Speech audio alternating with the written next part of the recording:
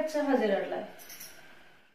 सरकारले ल्यायो आर्थिक वर्ष 2077-78 का लागि 14 खर्ब 74 अर्बको बजेट। चालु आर्थिक वर्ष भन्दा 58 अर्बले कम। कांग्रेस केन्द्रीय कार्य समितिको बैठक शनिबार। संविधान संशोधनका विषयमा छलफल हुने। नेपालमा कोरोना संक्रमितको संख्या 1000 नाग्यो। एकै दिन थपिए 156। सरकारले अहिलेको परिस्थिति ख्याल नगरी बजेट ल्याएको गगन थापाको आरोप। बजेटमा सञ्चार माध्यम रेडियोलाई रोयल्टी छुट, अनलाइनलाई सार्वजनिक सरकार र लोक कल्याणकारी विज्ञापन। भारतीय सञ्चार माध्यममा प्रकाशित समाचारलाई लिएर नेपाली सेनाको गम्भीर ध्यानाकर्षण। विश्वभर 58,03,000 कोरोना संक्रमित, 3,59,000 मृत्यु। नेपालमा विकसित घटनाप्रति भारतले चासो राख्दै निकाल्यो विज्ञप्ति। सामाजिक सञ्जालले पाउँदै आएको कानुनी सुरक्षा खोज्ने गरी ट्रम्पले जारी गरे कार्यकारी आदेश। प्रिमियर लिग जुन 17बाट सुरु हुने।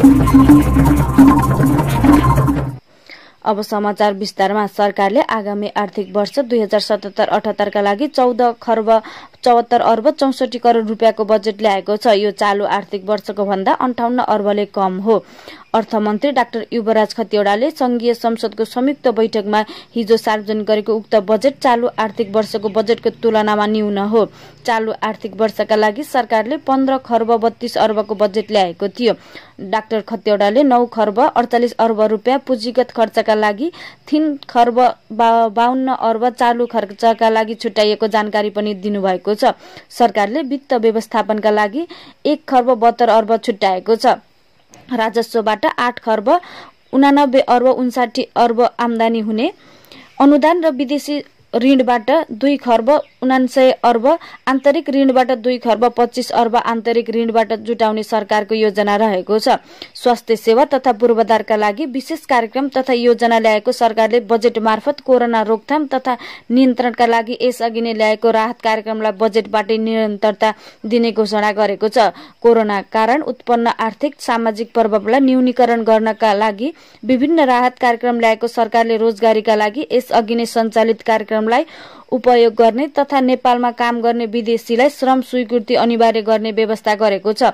कोरोनाका कारण रोजगारी गुमाएकालाई कामका लागि खाद्यान्न कार्यक्रम सञ्चालन गर्ने घोषणा गर्दै सरकारले औपचारिक क्षेत्रमा श्रमिकलाई तलबका लागि व्यवसायीलाई सहुलियत ऋण दिने घोषणा सरकारले गरेको छ। शिक्षाका लागि बजेट बढाएको सरकारले भौतिक पूर्वाधारका लागि चालु वर्षका लागि ल्याएको बजेटको तुलनामा केही घटाएको छ। नयाँ विद्युत आयोजना निर्माण सम्पन्न गर्ने तथा नयाँ सुरु गर्ने घोषणा गर्दै सरकारले नयाँ शहर बनाउने योजना पनि निरन्तर राखेको छ। त्यस्तै सरकारले प्रस्तुत गरेको आगामी आर्थिक वर्षको बजेट सकारात्मक रहेको सत्ता पक्षका नेताहरूले बताएका छन् भने उनीहरूले बजेटको सकारात्मक कार्यान्वयन हुनेमा विश्वास व्यक्त गरेका छन्। तर प्रतिपक्ष दलका नेताहरूले भने बजेटले मुलुकको आवश्यकतालाई सम्बोधन नगरेको भन्दै कार्यान्वयन हुन नसक्ने टिप्पणी गरेका छन्। नेपाली कांग्रेस केन्द्रीय कार्य समितिको बैठक आगामी शनिबार बस्ने भएको छ। पार्टी कार्यालय सानैपामा दिउँसो 1 बजे बैठक बस्नेछ। सरकारले संविधान संशोधन प्रस्ताव संसदमा दर्ता गराएपछि पार्टीको संस्थागत धारणा बनाउन कांग्रेसले केन्द्रीय कार्य समिति बैठक बोलाएको हो। सरकारले केही दिन अघि लिम्पियाधुरा, लिपुलेक र कालापानी सहितका भूभाग समेटेर नयाँ नक्सा जारी गरेसँगै संविधान संशोधनको तयारी गरेको हो।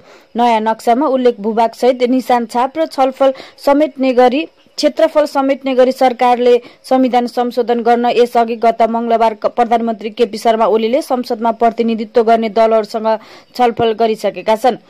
बैठकमा केन्द्रीय कार्य समितिका पदाधिकारी, केन्द्रीय सदस्यहरू तथा आमन्त्रित केन्द्रीय सदस्यहरूलाई अनिवार्य उपस्थित हुन निर्देश मुख्य सचिव कृष्ण प्रसाद पौडेलले जानकारी दिनुभएको छ। नेपालमा बिहिबार एकै दिन 156 जना नयाँ संक्रमित थपिएका छन्। स्वास्थ्य तथा जनसंख्या मन्त्रालयका प्रवक्ता डाक्टर विकास देवकोटाका अनुसार बीपी कोइराला स्वास्थ्य विज्ञान प्रतिष्ठान धरानमा सप्तरीका 2 जना पुरुषमा संक्रमण पुष्टि भएको छ। त्यस्तै कोशी अस्पतालको प्रयोगशालामा गरिएको परीक्षणमा 16 देखि 42 वर्षका 25 जना पुरुषमा संक्रमण देखिएको छ।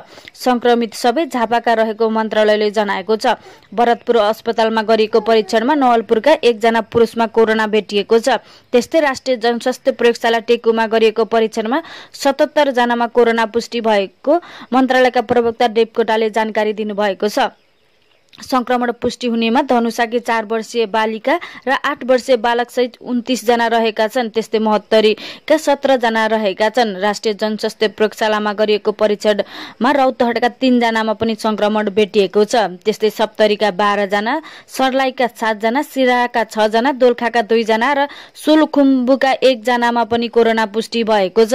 त्यस्तै प्रादेशिक प्रयोगशाला सुर्खेतमा गरिएको परीक्षणमा 23 जनामा संक्रमण भेटिएको छ।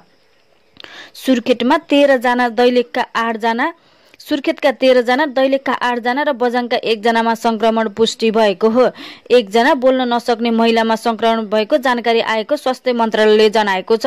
प्रादेशिक प्रयोगशाला गण्डकीमा गरिएको परीक्षणमा स्याङ्जाका 3 जनाको कोरोना रिपोर्ट पोजिटिभ आएको छ। सेती अस्पतालको प्रयोगशालामा दार्चुलाका 1, कैलालीका 2 जना गरी 3 जनामा संक्रमण भेटिएको छ। किटजन्य प्रयोगशाला हेटौडामा गरिएको परीक्षणमा मकवानपुरका 1 जनामा संक्रमण पाइएको छ। भेरी अस्पतालको प्रयोगशालामा गरिएको परीक्षणमा बर्दियाका 3 र बाँकेका 1 जनामा संक्रमण भेटिएको छ। धुलीखेल अस्पतालमा गरिएको परीक्षणमा रौतहटका 17 जनामा कोरोना संक्रमण पुष्टि भएको छ।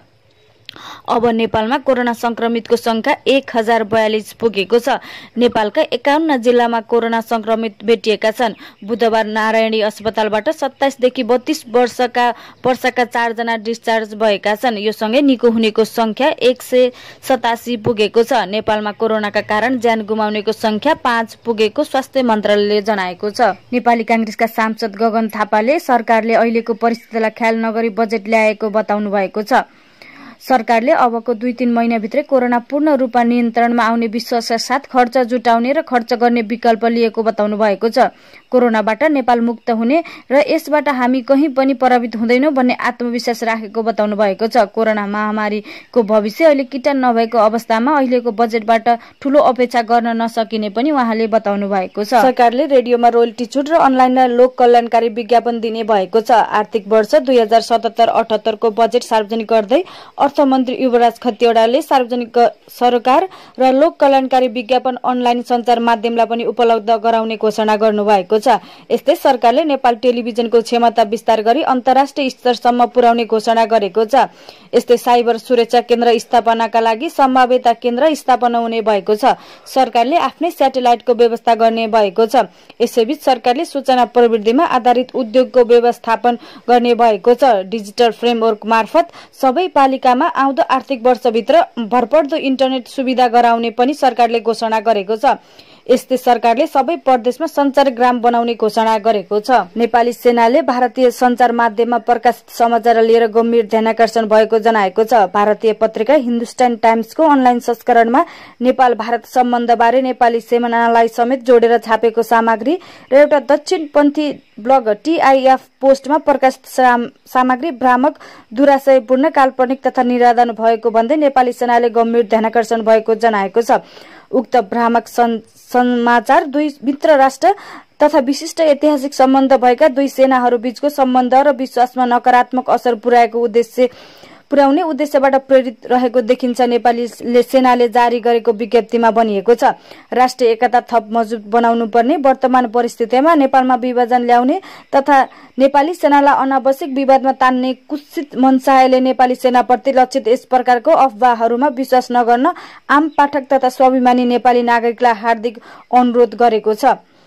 सेनाले यस सम्बन्धमा उपप्रधान तथा रक्षा मन्त्रीबाट समेत धारणा सार्वजनिक भइसकेको जानकारी गराउँदै नेपाली सेना नेपालको संविधान अनुरूप नेपाल सरकारबाट प्राप्त वैधानिक निर्णय र निर्देशन पालना गर्न सदैव कटिबद्ध रहेको जानकारी गराएको छ। सेनाले आगामी दिनहरूमा समेत विभिन्न माध्यमबाट नेपाल, नेपाली नागरिक र नेपाली सेना सम्बन्धी यस प्रकारका अफवाहहरू फैलाउन प्रयास हुन सक्ने भएकोले सचेत र सजग रहन सबैलाई अनुरोध समेत गरेको छ। विश्वभर 58,03,416 जनामा कोरोना संक्रमण पुष्टि भएको छ। जोन हकिन्स विश्वविद्यालयले प्रकाशित गरेको शुक्रबार बिहानसम्मको तथ्याङ्क अनुसार संक्रमितको संख्या अमेरिकामा सर्वाधिक रहेको छ। त्यहाँ 17,20,613 जनामा संक्रमण पुष्टि भएको छ।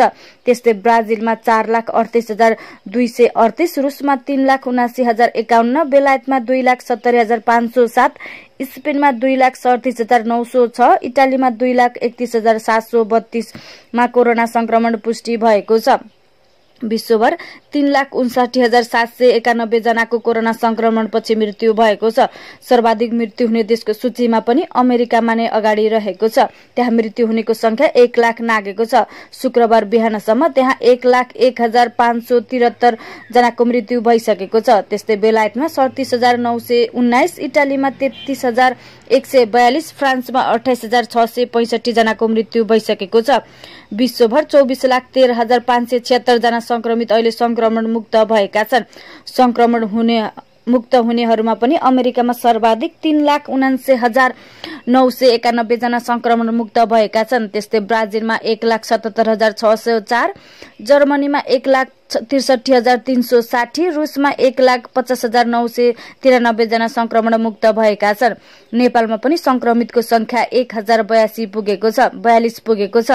शुक्रबार बिहानसम्म 51 जिल्लामा संक्रमण पुष्टि भएको छ। संक्रमित मध्ये 5 जनाको मृत्यु भएको छ भने 188 जना संक्रमण मुक्त भएका छन्। भारतले नेपालमा विकसित भइरहेका पछिल्ला गतिविधिहरूप्रति आफ्नो ध्यानाकर्षण भएको जनाएको छ। भारतीय विदेश मन्त्रालयले बिहिबार एक विज्ञप्ति जारी गर्दै सीमा मुद्दासँग जोडिएर नेपालमा विकसित भइरहेका घटनाहरूप्रति आफ्नो गम्भीर ध्यानाकर्षण भएको जनाएको छ। मन्त्रालयद्वारा जारी विज्ञप्तिमा पारस्परिक सम्बन्धका आधारमा आफ्ना सबै छिमेकीहरूसँग समान ढंगले सम्बन्ध विस्तार गर्न भारत तयार रहेको र यसका लागि रचनात्मक र सकारात्मक प्रयास रहने बताएको छ। भारत र नेपाल बीच गहिरो ऐतिहासिक, सांस्कृतिक र मैत्री सम्बन्ध रहेको दावी गर्दै विज्ञप्तिमा दुई देशबीचको सम्बन्ध पछिल्ला वर्षहरूमा निकै उचाइमा पुगेको छ र जसका कारण द्विपक्षीय सहयोग, विकास र कनेक्टिभिटीमा भारतको सहयोग बढेको स्पष्ट रहेको भनिएको छ। दुई देशबीचको विकसित सम्बन्धका कारणले ठूला र महत्त्वपूर्ण परियोजनाहरूको कार्यान्वयन गर्न सकिएको र समयमै परिणामहरू प्राप्त भएको जनाउँदै भारतले पछिल्लो कोभिड-19 कोरोना महामारीमा समेत सहकार्यको आवश्यकता रहेकोमा जोड दिएको छ। कोभिड-19 का कारण सिर्जित यस चुनौतीपूर्ण महामारीमा भारतले मेडिकल सामग्रीहरूको आपूर्ति सुनिश्चित गरेको समेत जनाएको छ। केही दिन अघि भारतले एकपक्षीय ढंगले नेपालको लिम्पियाधुरा, कालापानी र लिपुलेक क्षेत्रमा तिब्बतको कैलाश मानसरोवरसम्म जोडिने सडकको उद्घाटन गरेपछि दुई देशबीच सीमा विवाद चर्किएको छ। नेपालमा भारतीय कदमको चर्को विरोध भइरहेको छ। भारतले सडक उद्घाटन गरेपछि केही दिनपछि नेपालले पनि सो क्षेत्रलाई समेटेर नयाँ नक्सा जारी गरेको छ। यसअघि भारतले पनि सो क्षेत्रलाई आफ्नो दावी गर्दै नयाँ नक्सा सार्वजनिक गरेको थियो।